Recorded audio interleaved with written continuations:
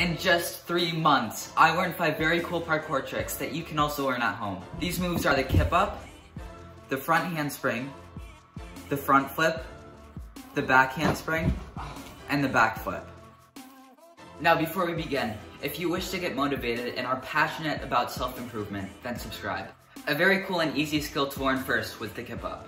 The first step was to kip up into a bridge. I got this after a few tries.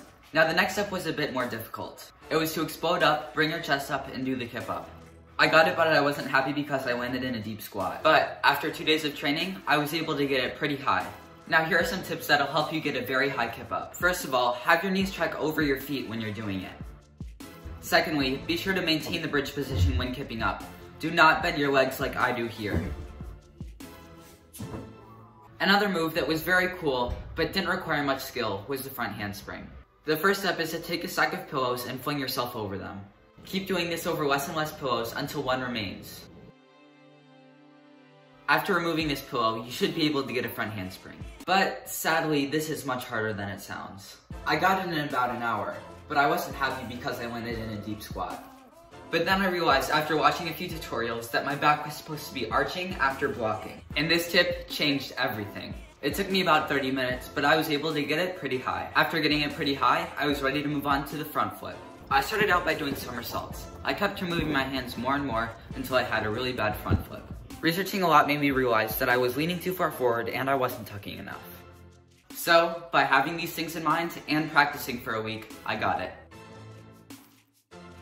And in the recording of this video, I also got a standing front flip. I made a full video on that, and you can check it out in the description. For the back handspring, the tutorials made it seem so easy, and I thought that I could easily get it in a week. But I had no idea that I would actually get it in 1.5 months. You start out by putting your hands behind you and pivoting around them. Then you work your way up and up until you can get a back handspring. This method just didn't work for me.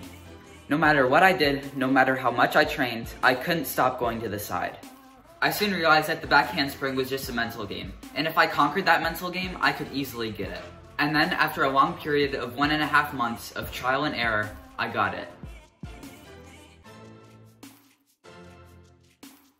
For this move, the biggest tip I can give you is to never stop. Some people get it in 5 minutes, some people get it in 3 months. But as long as you put in the work, you will get it. Now, it's time for the hardest move out of all of these moves, the backflip. So at first, I thought that the backflip was just a back handspring without hands. And that was completely wrong. Well, a back handspring is where you try to go back, a backflip is where you try to stay in the same place, and go up as high as possible.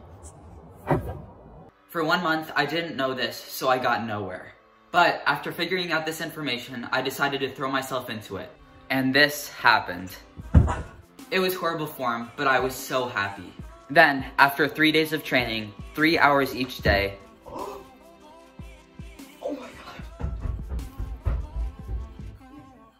After this, I was ready to take it to ground. It took so many tries on ground, but after a while... Are you kidding me?